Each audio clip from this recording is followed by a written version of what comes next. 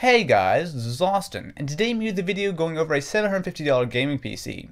So recently I've done a couple videos. So for example, I did a $500 build, which will allow you to play pretty much any game you want on medium to high settings for only about $500. And I've also done a full tutorial on how to put that computer together, or indeed pretty much any other PC that you want to build. However, today we're going to be doing something just a little bit more high-end at $750. To kick our build off, we're going to be using an Intel Core i5-2500K. This is one of my favorite CPUs for gaming, as not only is it a quad-core chip, but it's also highly overclockable.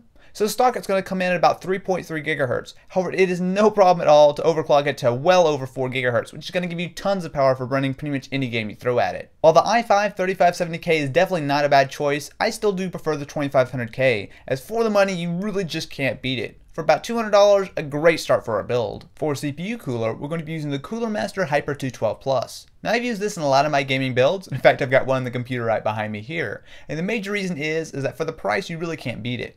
And when using a processor like the Core i5, which is really overclockable, you have to have some way of dissipating all that heat. And I find that the Hyper 212 Plus is a great way to go for only about $25. For our graphics card, we're going to be using an EVGA GTX 560 Superclocked.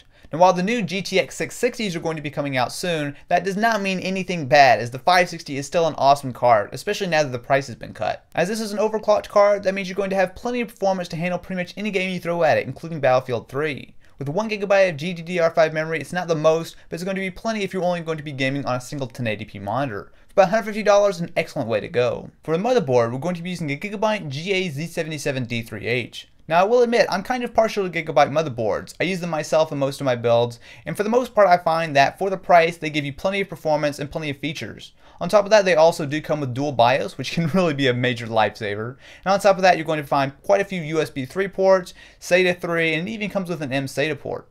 As this is a Z77 board, you have full capability for overclocking with your 2500K, and if you decide to upgrade to Ivy Bridge, it will handle that no problem as well. For $120, I highly recommend this motherboard. For memory, we're going to be using 8 GB of PNY Optimum RAM. Now, this is the same stuff that I recently included in my $500 gaming build. While it's not fancy or special or anything like that, it is 8 GB of memory clocked at 1333 MHz. So while it's not going to be amazing or spectacular or have fire or flames or anything cool, it's going to get the job done. It's also going to be really nice and cheap, and only about $35. For a hard drive, we're going to be using a 500 GB Western Digital CAVIAR Black. Now the CAVIAR Black is pretty much the standard gaming hard drive out there. Sure, you can save a few dollars by getting something slower, but it's really not going to be worth it.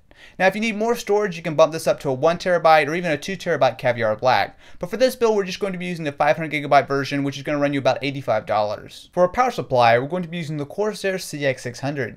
With 600 watts of capacity, this is going to be more than enough to handle the build, including overclocking your graphics card, your CPU, as well as just handling extra hard drives and all the kind of stuff you'd like to put in there. Since it is CORSAIR, it means you're going to get some solid quality, and for about $60, it's going to be well worth it. For a case, we're going to be using the Antec 300. Now this is another one of those parts that I'm a really big fan of. I think that's a solid buy for the price, and it has all the features and all the flexibility and all the kind of good stuff that you're looking for in a case. If you guys want to know more, of course I did use it in the $500 build, so if you guys want to follow that tutorial, you'll see that all the cable management, all that stuff is going to be the exact same.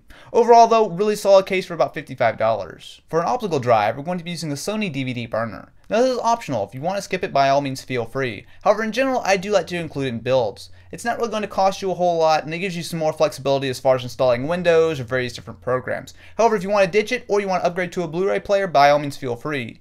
Otherwise, those will run you about $18. Lastly, you may want to consider picking up a copy of Windows 7 Home Premium. Now, I didn't do that in this build, as I think that it's probably a better idea to just wait for Windows 8. However, if you don't want to wait and you just want to get an operating system right now, or you're just not a big fan of Windows 8, you may want to consider adding it on, and it'll be about $100. So there you guys have it, an awesome $750 gaming build. Now do keep in mind that prices are constantly fluctuating, so you may want to check the links in the description of this video to see what the current prices are now, but overall this is going to be a really awesome build. If you guys want a full tutorial on how to put together a gaming PC, definitely be sure to check out the link beside me right now. Anyway guys, I hope you enjoyed this video, and if you did, definitely be sure to leave this video a thumbs up, and if you're interested in more videos like this, be sure to subscribe.